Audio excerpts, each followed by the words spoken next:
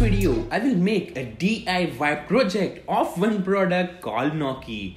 Now this is not exact same replica of the product of course, but I tried to replicate some important features of it and made my own version of Knocki. So let's quickly get started. Now for those who don't know what's this Knocki all about, check out my Facebook page on which I have shared its intro video. Link is in the description. Let's see the overview of this project. This project includes a Wi-Fi board and a sensor which senses the knock. So as soon as some fixed knock pattern is sensed by the sensor, the board does some pre-programmed actions. Now, as it is an IoT project, the actions can be controlling the appliances, playing music on the phone, etc. So for making this project, you will need an ESP8266 development board and a 3-axis accelerometer. And yeah, one bi-color LED for indication. Now, the connection of all these components is something like this. Now I designed my own PCB for this project on easyidiot.com and gave its order to JLC PCB.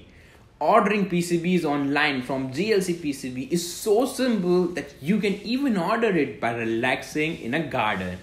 Just upload its Gerber file and select the payment method. You will be receiving this amazing PCBs at a very low price of $2 for 10 PCBs.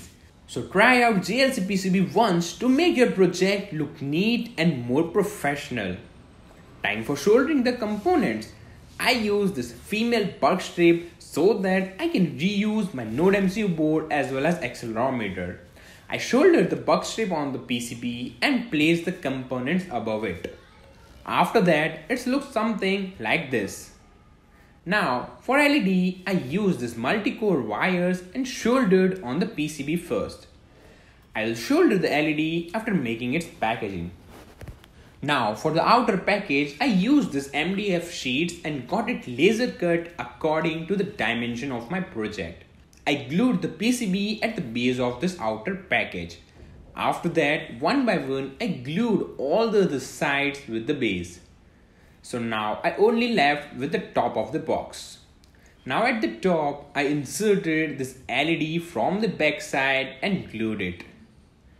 And then I soldered all the 3 legs with the multi-core wires and then glued the connections also to make it more stiff. In the end, I attached the top to this base and glued it.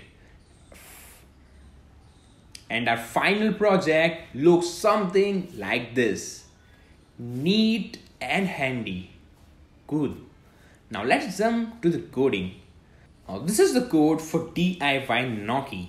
I took the help from the code which was written by this guy. In this code, you first of all need to add the webhooks key. Webhooks is a service used in Ifttt. Now those who don't know what is Ifttt and how to make an account in this, kindly watch out this video. In webhooks, we get a link to request, then we can assign any action whenever that link is requested from any device. Now in that link, we need to give 2 variables, event name and a particular unique key. Key is fixed and unique for every user, while the event name we can choose on our own. To get your own key, go to this link. Here is the key for your webhooks service. Make sure you are logged into your Ifttt account. Copy this key and paste it inside the code. Now in this setup, we have a logic for calibration of surface in which first of all, red LED turns on, then the sensor's reading will be calibrated according to the surface, and then the green LED will turn on, which indicates that the surface is successfully calibrated. Let's see this particular code in action.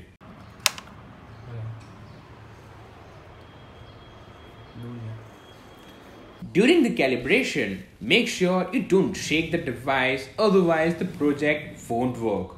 Just put it on a plain surface and don't knock until the green LED turns off. Let's get back in the code. Now here, you need to give your Wi-Fi credentials. I have used this Wi-Fi multi, so you can even add multiple SSID name and passwords. Moving ahead, here is some code for recording, storing and comparing the knock patterns. If the pattern doesn't match with our stored patterns, then the red LED will blink thrice, something like this. And if the pattern matches, these functions will be called according to the particular pattern matched.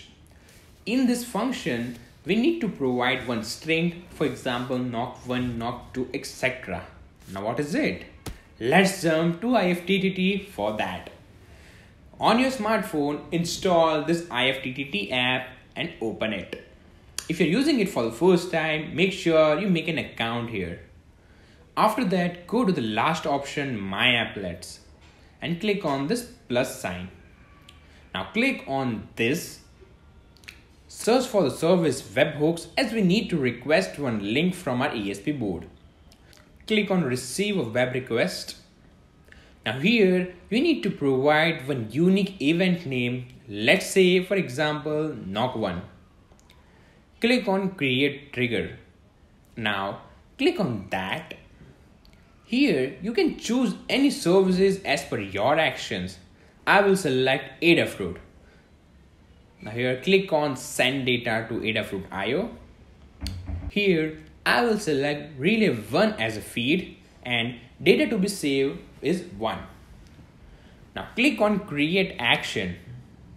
Now wait, if you don't know what is this Adafruit service is all about and how to make an account in the Adafruit IO, kindly watch out this video in which I have really gone into detail about Ifttt and Adafruit IO.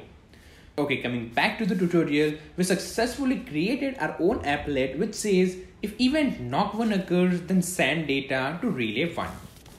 This is how you can create multiple applets for different actions. Let's jump to our code. So here knock1 reveals the event name. If you are using any other event name on the webhook service, kindly make changes in the code also. So this is how I created many applets and gave their event name as knock2, knock3, etc. Now let's see what happens when this function is called. So first of all, the green LED will turn on, and after that, this particular link will be requested which will have a unique event name and a unique webhooks key. After doing the task, if the link is successfully triggered, the green LED will turn off, and if the link is not successfully requested, then the red LED will turn on for 2 seconds. So as soon as this link is successfully requested, a particular task will be performed. In this code, I have made 2 actions, one for turning on the light and other for playing music on my phone. So first, let's just upload it. But hey, before that, I will let you know what are the pre-programmed patterns which I have made. So here are the 5 patterns which I have saved in the code. I have mentioned the dots as to imagine the pattern. Let me show you by playing all the patterns.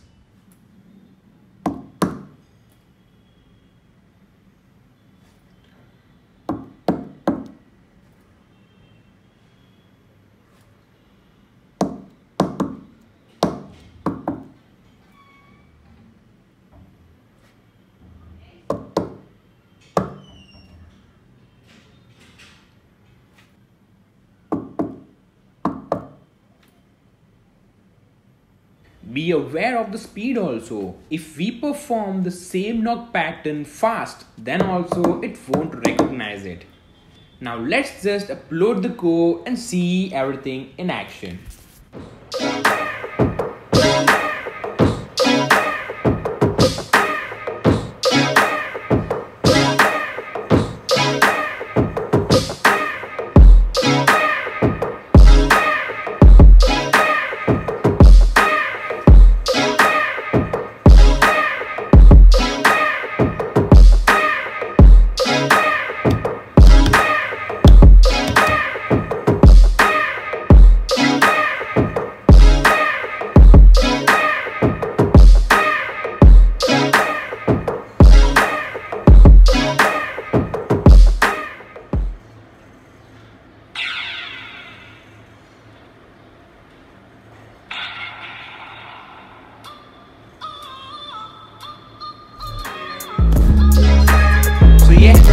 it about this project. I hope you like this project, and if yes, don't forget to give a like to this video. Subscribe my channel if you want to learn more projects about IoT, automation and electronics. So wait for my next project. Until then, explore, learn, share with me, techiesms.